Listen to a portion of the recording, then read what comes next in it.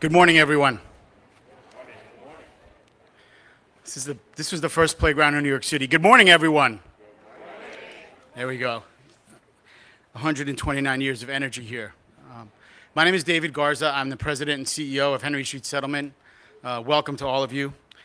I want to thank Commissioner Dr. Ashwin Vasan and Deputy Mayor Ann Williams-Isom for being here today and for your profound commitment to the health of New York City, and for your support for organizations like ours, which is so critical to making sure our neighbors receive what they need to live healthy, safe, and fulfilling lives. We've been part of the fabric of Henry Street Settlement for 129 years, opening doors of opportunity, trying to change and save lives. And I would be remiss if I didn't take a special moment to acknowledge the clinical team at Henry Street Settlement who's back behind the wall for all the extraordinary work they do day in, day out. I also want to thank the team that helped put this event together today, because we're profoundly grateful to host you. Community health is deeply ingrained in Henry Street's DNA and in the Settlement House philosophy. This garden is directly relevant to today's event. It was established by our founder, Lillian Wald, who was a pioneer in the field of public health in the late 1800s. She opened these very same doors to provide children and adults with a respite from the chaotic city in support of their health and well-being. Today, we actually have youth here today from the Lower East Side Ecology Center still using it for that very same purpose. In 1946, Henry Street Settlement created a mental health hygiene clinic, later renamed the Community Consultation Center, which some of us will visit together later today. It was one of the first clinics of its kind, opened in recognition that both adults and children needed flexible, responsive mental health care close to home, co-located with primary health care, and literally located in public housing. In the 80s, the center became one of the first mental health clinics in the nation to serve those dealing with HIV and AIDS. Today, once again, we find ourselves in a mental health crisis prompted by grief, loss, economic disruption, and isolation. As part of the larger COVID recovery effort, Henry Street Settlement is proud to partner with the City of New York to be a Connect site. Connect brings us full circle, getting back to our roots in providing highly flexible, innovative, community-based services, meeting people where they are, a clinic without walls in true Settlement House form. As a Settlement House, we believe in serving the whole person, the whole family, the whole neighborhood. And so we are profoundly grateful to welcome you to our Lower East Side neighborhood here today. So many of the individuals we serve at every age are suffering from the tsunami of mental health challenges that is overcoming our city. And it's not just the person you see in crisis on the street. It is your neighbor, it is your coworker, it is your friend, it is your parent, it is your child. And so the only response is for all of us to work together toward a solution. And now, to tell you more about those efforts, I am pleased to introduce Deputy Mayor Ann Williams-Isom.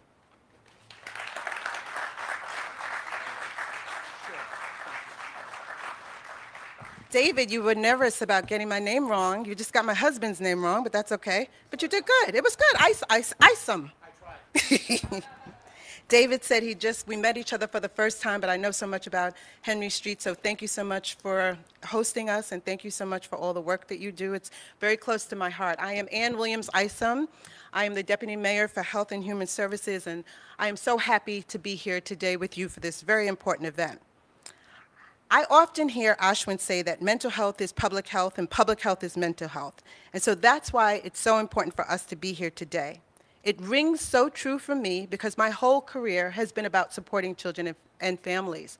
First at the Administration for Children's Services and then at the Harlem Children's Zone. And while I like my title of Deputy Mayor, my favorite title is Miss Ann. And that's what the young people in Harlem call me. When I think about these past 2 years and all of the suffering that our young people have gone through, it reminds me of one particular young man that I'll call Sabian. Sabian saw me after a year or so of isolation, and I heard a scream that was across from the bodega across the street to my house that was like, "Miss Ann!" And I went to go hug him. He didn't have a mask on, so I was like, "Put your mask on," and had to give him the biggest hug ever because I know the healing power of hugs.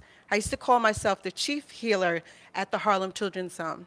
So many of those young people had trauma that they experienced way before the pandemic. This young man, Sabian in particular, they wanted to kick him out of school many, many times. He had some mental health challenges, and nobody could seem to control him. His mother called me one afternoon crying and was like, "Miss Ann, I don't know what I need to do." So we marched in together with his grandmother and his mother and demanded that he get the services that he needs so that he could stay in school. That young man ended up going to college and is doing fine today. We know that if young people get what they need and if we give them the services that they need, that they and their families can be well.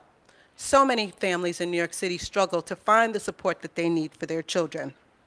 This is why this work is so important to me. And these past 2 years, all of us have been through such grieving, such loss, such difficult situations. But today is about hope. It's about the vision of a collective and comprehensive set of solutions to face these challenges. Young people and their families who have these challenges, but also adults with serious mental illness, and how the pandemic has made those things even worse. So I am honored today to have the privilege. It says here that to introduce my friend. Are we friends already after these 20 weeks? Can I call you that? And colleague, the Commissioner of Health, Dr. Vasan. I just met him 20 weeks ago, but when you go through something with someone at a time when it's really difficult, you do get to bond with that person. You get to see what they're made of. You get to see their values. You get to see what's important. What I've learned the most about Ashwin is how much he loves his family.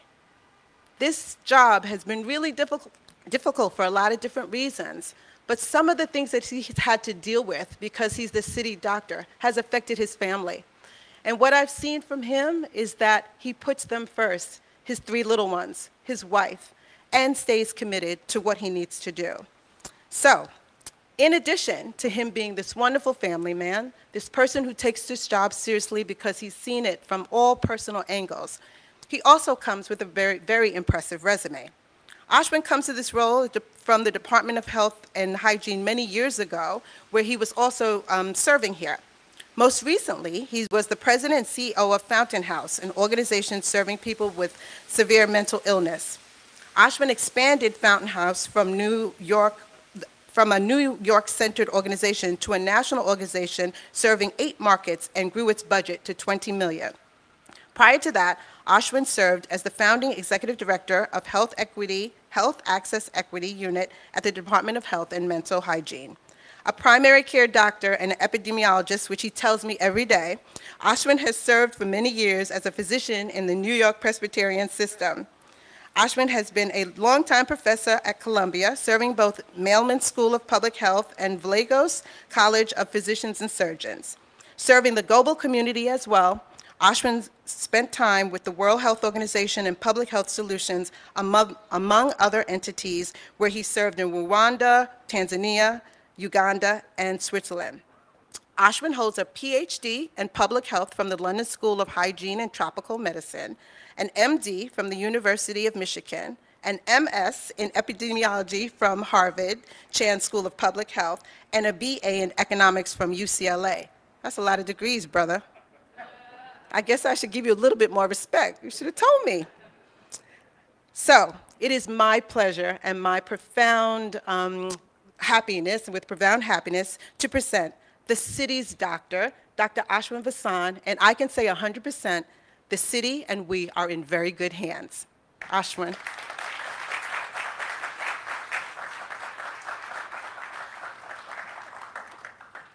Good morning. It's a true honor to be here today to talk to you about something that's so near and dear to my heart, mental health. After 2 years of the COVID pandemic, there's never been a more important time to center mental health in the public health agenda of our city. Of course, I want to thank my friend, Deputy Mayor Ann Williams-Isom. I just have to say for a minute, I think the mayor made an inspired choice to lead our Health and Human Services portfolio. I have never met a leader as authentic, as passionate, as compassionate, and as rigorous as Ann Williams-Isom, and we are better for it as a city. All of our health and human services agencies are better for it, and our children are better for it. I also want to thank City Council Health and Mental Health Chairs, Council members Lynn Schulman and Linda Lee for being here today. Let's give them a round. And I'm very grateful to David and everyone here at Henry Street Settlement for hosting us in this beautiful courtyard and for the tremendous work you do on behalf of New Yorkers. Like the health department, Henry Street was established to improve poor conditions in immigrant neighborhoods and quickly evolved to respond to intersecting issues of health and social need. They are the embodiment of meeting the community where they are and providing a range of supports that reflect and improve people's lives, which is ultimately the work of health. A special welcome to my public health and healthcare colleagues joining us from organizations, public and private, large and small, research and practice-based. The range of specialties, geographies, and approaches you represent is a microcosm of the broad and unified coalition we will need to confront our city's mental health crisis. And it is indeed a crisis.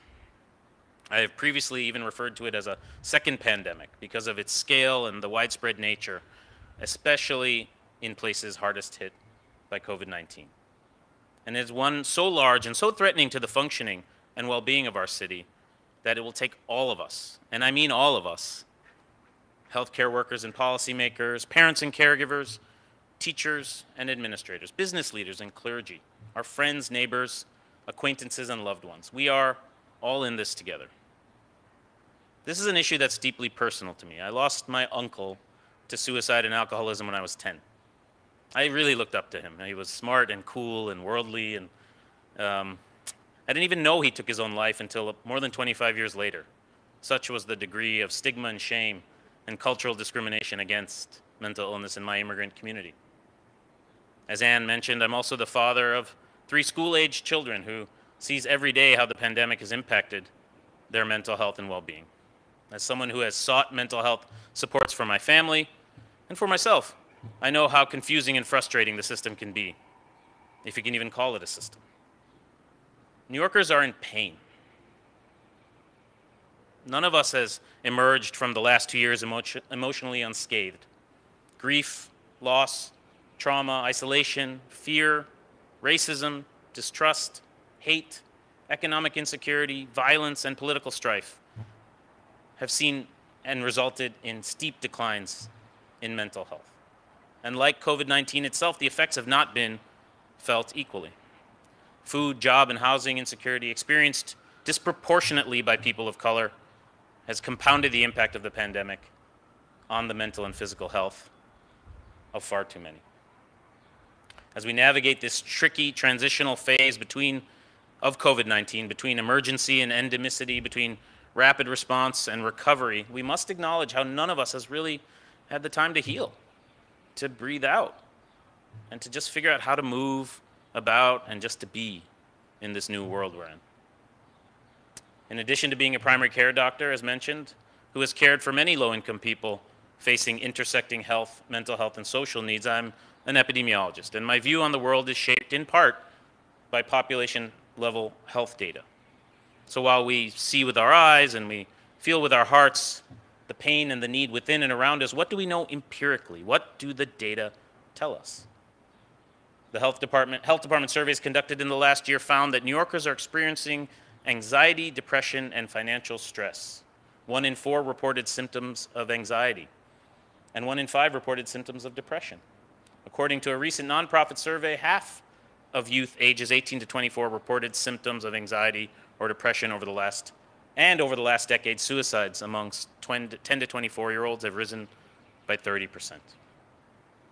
And the reality is the mental health crisis is not new. It's just gotten worse.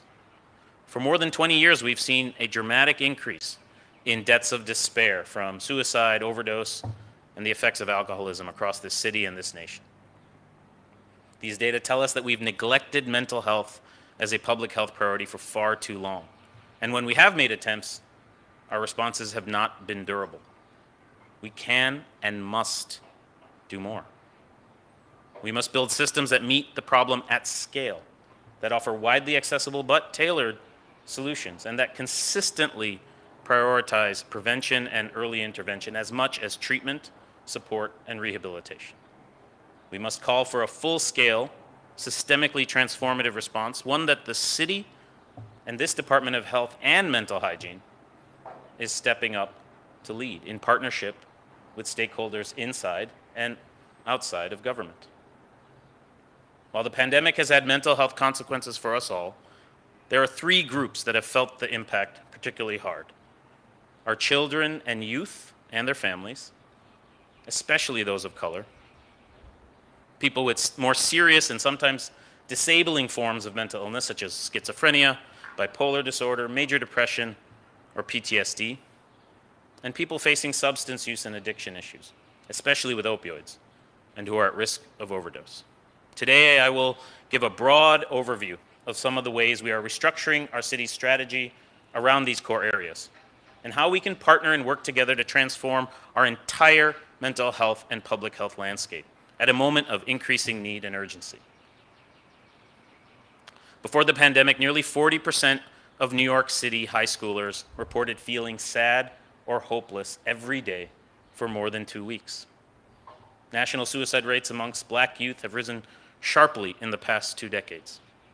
A report released this month by the Trevor Project revealed that 45% of LGBTQ+ youth said they had seriously considered suicide in the past year. And a recent health department report showed that 26% of Asian and Pacific Islander middle schoolers in New York City, more than their white, Black, and Latino peers, have also seriously considered suicide. Our children are hurting. Mental health supports for children are too hard to navigate and too scarce in supply. This results in emergency rooms and hospitals providing care that is best delivered in homes, communities, and schools.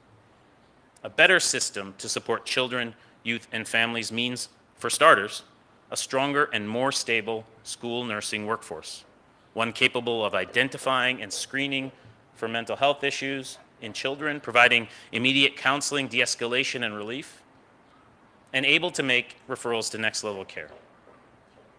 This will, of course, require an increasing team effort in our schools with teachers, staff, and administrators who are able to recognize changes in behavior and academic performance as potential leading indicators of underlying mental health needs. This also means continuing to strengthen all of the mental health programs within our schools, including school-based health clinics.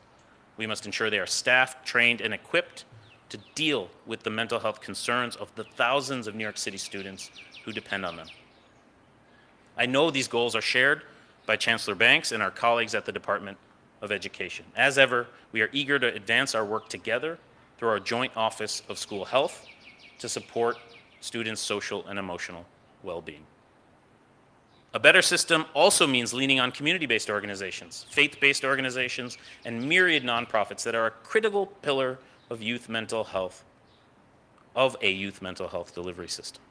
They are trusted community messengers and service providers because they know how to engage youth facing mental health challenges and often underlying trauma in a non-stigmatizing manner. The work of these organizations should not be regarded as projects or bright lights, but must be brought into a comprehensive system of youth mental health services, a coherent structure of cross-institutional coordination and communication designed to ensure that young people with mental health needs don't fall through the cracks or miss out on opportunities for timely, effective services and care. Our kids also need access to community-based mental health care interventions, such as counseling and talk therapy, cognitive behavioral therapy, and dialectic behavioral therapy, care for complex trauma and ADHD, and ongoing medication management. The social isolation, loss, and uncertainty of the past few years have only exacerbated these needs, and our healthcare systems must step up to meet the rising demand and challenges this presents. We must continue to work across our healthcare systems to increase access to children's mental health services and child and adolescent psychiatry, which are in short supply in our city. And trust me, I know. One of my children is on a 6-month wait list to get the support they need. If navigating the system and getting help is so difficult for me, a person with relative access and power, imagine what it's like for those without. This cannot go on. While working on these wider systemic challenges, we can help children heal now and create cultures of open dialogue and understanding by investing in proven models of community-initiated care and peer supports. These informal systems and workforce improvements must also be accompanied by training, support and creation of spaces for young people to develop key leadership and life skills, to care for one another, to build communities and networks of mutual support and aid, and to grow into the next generation of leaders and doers in this great city of ours. The path out of our youth mental health crisis must be an all hands and all communities on deck moment. Wherever young people gather, people should have the requisite skills, knowledge, will, and compassion to recognize and respond to needs and crises.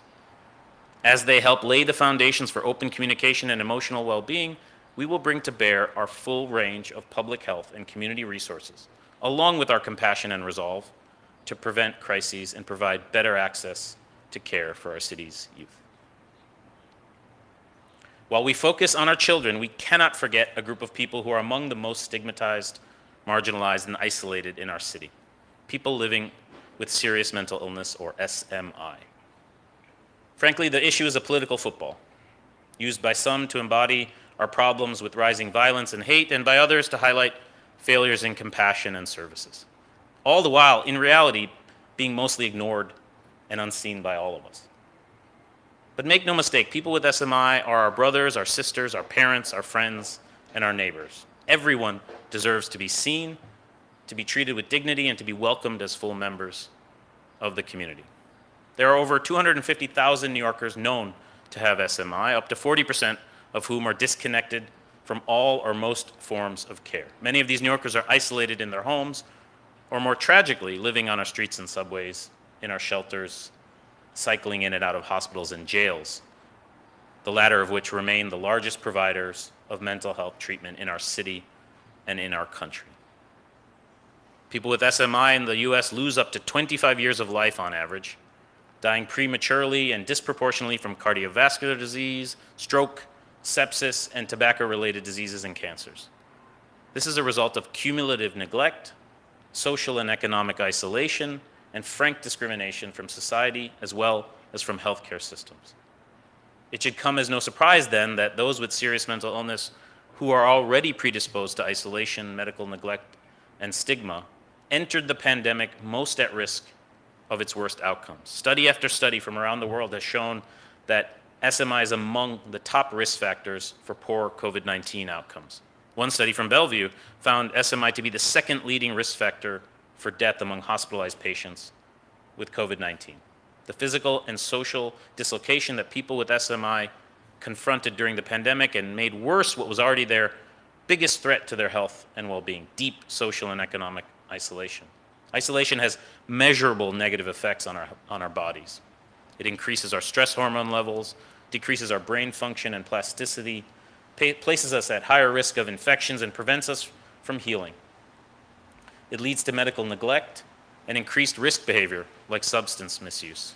We must move away from the idea that all people living with serious mental illness are simply moving from crisis to crisis and can only be helped with acute care and hospitalization. We must instead move towards a model of prevention and recovery centered on breaking isolation. We will do this by investing in social infrastructure, literal places and destinations, much like this one, where people can build community and end social isolation, where they can develop direct human connections as well as connections to healthcare, to housing, to opportunity, and to purpose, on paths to recovery and to learning to live with a serious mental illness. A perfectly named example is Connect, a treatment program we announced yesterday with locations here at Henry Street and around the city that draws the surrounding community in together to supplement clinical care within an array of services in a single location. When surrounded by the right supports, resources, and connections and hope, people can live and even thrive with serious mental illness in the community and not be relegated to institutions like the asylums of our past or the jails, prisons, and hospitals of our present. We have allowed people with SMI to become victims of our failures and of our soft bigotry of low expectations, and instead have given too little thought, time, resources, and attention to meet the holistic needs of this most marginalized of peoples. And this must stop. Recovery-oriented mental health systems rooted in community and connection save lives and prevent crises. They are, frankly, a public health no-brainer. Investing in these systems of care, housing, and social infrastructure is shown to reduce hospitalization, homelessness, while increasing rates of employment and educational attainment. And I should know, I ran just such an organization and a model prior to coming into this role. And I know the restorative power of community and connection on health and well-being, as well as on public health and public policy outcomes. I know what good looks like, and we must have the will to follow through and invest in it at scale. In that regard, we're also very proud to be working with Chief Housing Officer Jessica Katz and our partner agencies, the Departments of Social Services and of Housing Preservation and Development, to rethink and improve our supportive housing programs for people with mental health needs, a critical pillar of recovery for people with serious mental illness. We're also committed to strengthening NYC Well and other health-first crisis response systems that people in crisis, to ensure that people in crisis get the care they need when they need it. We will soon be announcing expansion of NYC Well and resources to support the rollout of the new 988 Federal Crisis Response Hotline, which will go live this summer. New York City already is a national leader in providing immediate telephonic, virtual, and in-person resources for people with a range of mental health needs, from counseling and referral services to acute crisis response. And we're proud that as 988 comes online, New Yorkers will be able to dial either 1888 NYC Well or 988 and receive the same best-in-class mental health services in over 200 languages, regardless of immigration or insurance status. Similarly, the city's Be Heard pilot program, providing emergency mental health care to people who place 911 crisis calls, is an example of the city's commitment to treating mental health emergencies as a health issue, not a public safety issue. We thank our colleagues at the Office of Community Mental Health, Health in Hospitals, and the New York City Fire Department for their leadership and partnership in this critical program. And we're actively working with our state and healthcare partners, including our public hospital system, to expand access to psychiatric beds, streamline referrals and discharges into our growing crisis stabilization and respite systems, and to make strategic changes to Kendra's Law and assisted outpatient treatment to ensure that people with deep and intractable SMI do not face administrative hurdles to getting the care they want and need. And of course, no conversation or commitment to tackling our mental health crisis can leave out the intersecting overdose epidemic.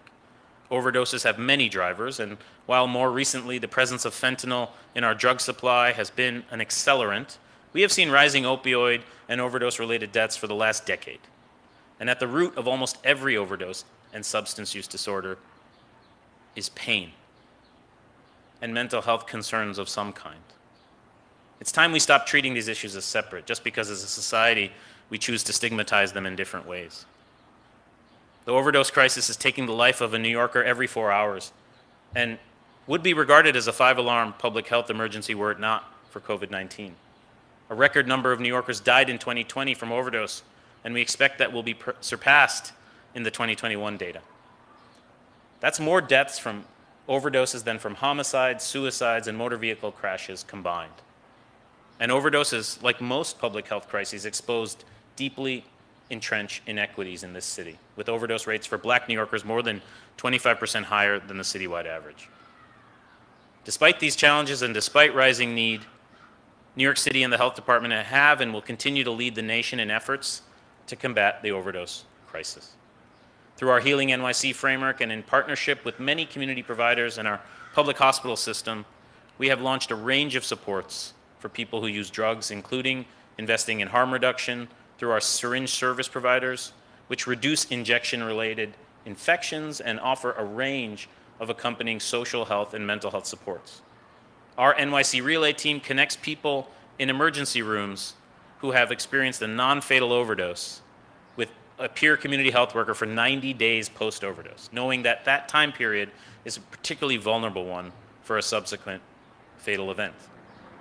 And we have invested in methadone and medication for addiction treatment for opioid use disorder, as well as widespread training and distribution of naloxone, including through our innovative public health vending machines.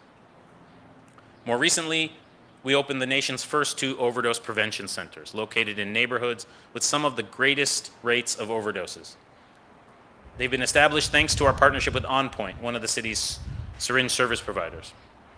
In just 5 short months, the 2 locations have served more than 1,000 people, and staff have intervened to avert about 300 potentially fatal overdoses. I visited an OPC just last week and had the privilege of seeing how much this success derives from the compassion and experience of staff.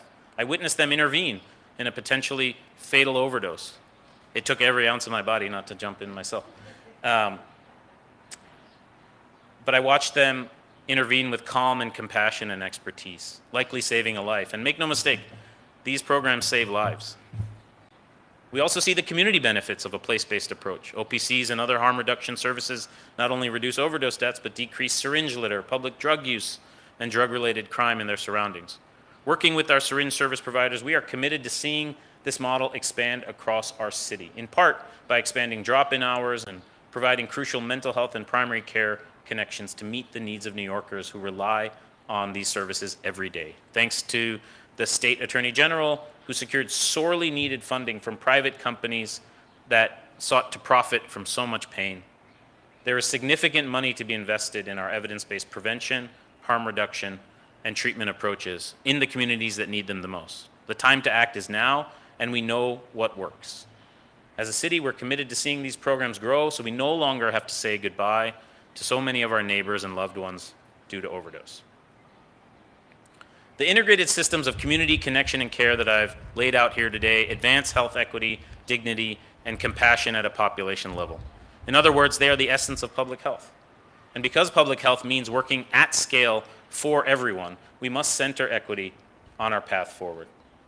We must also bear in mind that public health is not only a service or a provider or a project. Public health builds systems and advances policies that impact population health. It's time these population-level tools and solutions were deployed to address our mental health epidemic in New York City.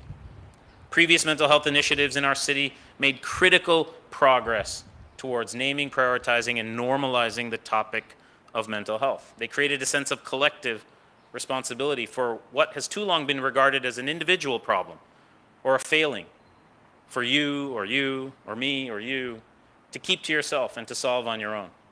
In doing so, they made mental health a core piece of public administration. But the fact is that our community mental health systems are badly broken, a product of generations of neglect and disinvestment across every level of government and the private sector. Much as we've stigmatized mental health as a society for years, we have allowed that to infect our policy, which has led to continuous defunding and criminalization of mental health across our nation, and the absence of functional, coordinated community mental health systems. But the tides are shifting, and the moment to ride the wave is now.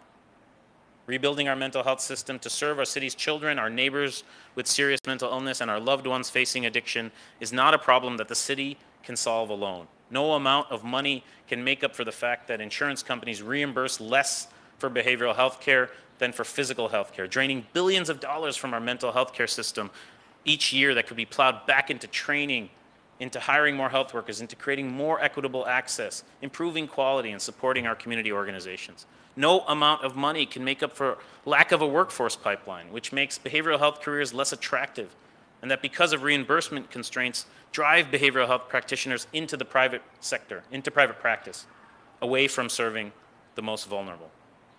To do what needs to be done, city, state, and federal government must work in lockstep to transform our mental health systems, to expand our block grant funding for mental health and substance use disorder, and to ensure that we drive that grant funding into higher quality programming that delivers real results for people.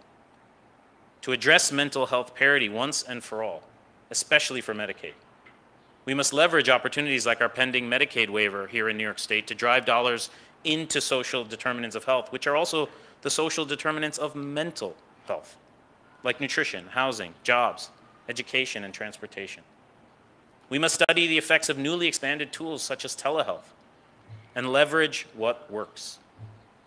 And we must be brave enough to end programs that simply aren't doing enough, and to do so transparently and with a mind on our responsibilities to serve all New Yorkers and to deliver real results. The conditions are ripe for exactly this kind of structural change. Our partnership with Governor Hochul and her team at the state is as strong as it's ever been. And I'm grateful to Commissioner Ann Sullivan and her leadership and collaboration, and to Commissioner Mary Bassett for her partnership, support, and mentorship. We're already seeing the fruits of our growing collaboration in our city and for our mental health response. And for the first time in over 45 years, a sitting president is prioritizing mental health. And a number of promising pieces of federal bipartisan legislation have the potential to make significant change that will hopefully impact our city's mental health.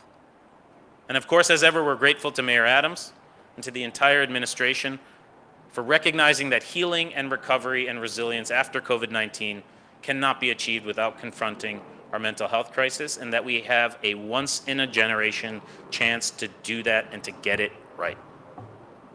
Finally, a huge shout out to my team at the health department. Let's just give them a round of applause, please, honestly. They're amazing.